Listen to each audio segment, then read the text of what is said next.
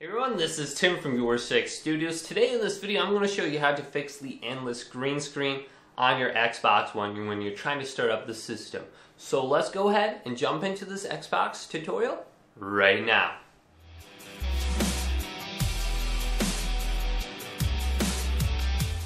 So this endless green screen that you've been getting can be very frustrating. And how do we fix that? Well, there is a possible solution that I'm going to show you right now, and it involves accessing the Xbox One's troubleshooting menu. And to access your troubleshooting menu, it's very easy.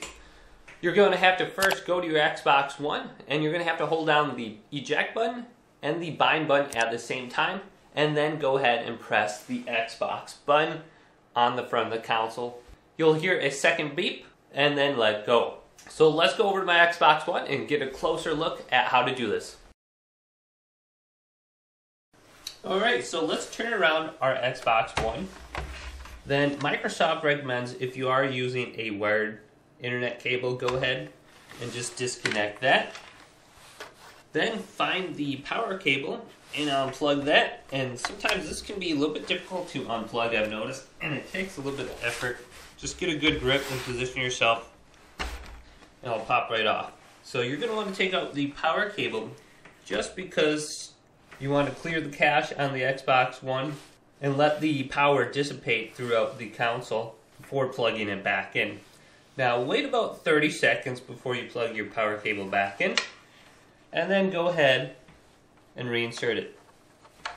Now this is what Microsoft actually recommends to do before accessing the troubleshooting menu. And the wired internet cable here, go ahead and plug this in once you're done doing your troubleshooting.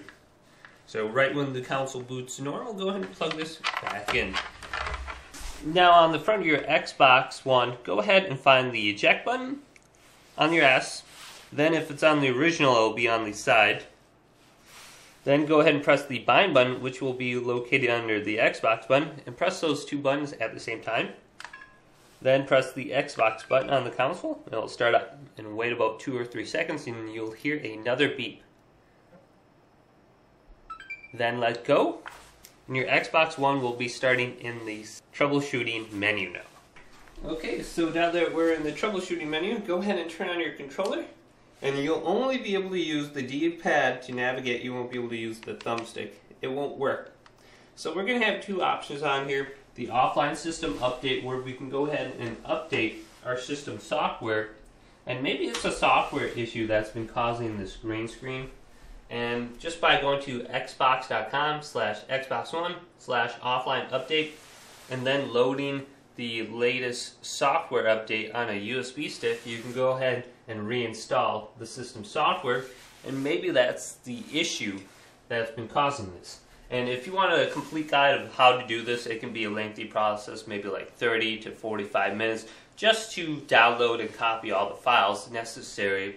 But once you have everything on the USB stick, you just plug it into the console, then go to here, and that's it.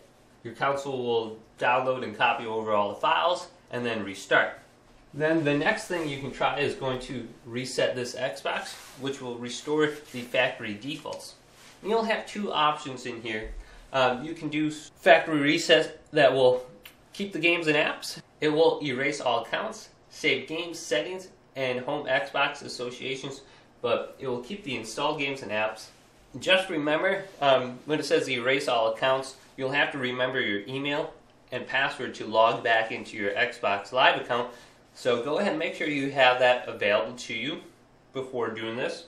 And then here's our last option, remove everything. And this will erase all the settings, all the accounts, all the saved games, all the information off your Xbox One, and restart it just like it was new when you brought it home for the first time from the store. So those are your two options. Pick which one you want to do. Otherwise, try the system update. So this is a good solution to start to try to fix this green screen issue that you've been having. So if this video did indeed help you out fix your green screen issues, go ahead and leave this video a thumbs up and subscribe to my channel down below for more Xbox One tech help videos coming up next on YourSixStudios.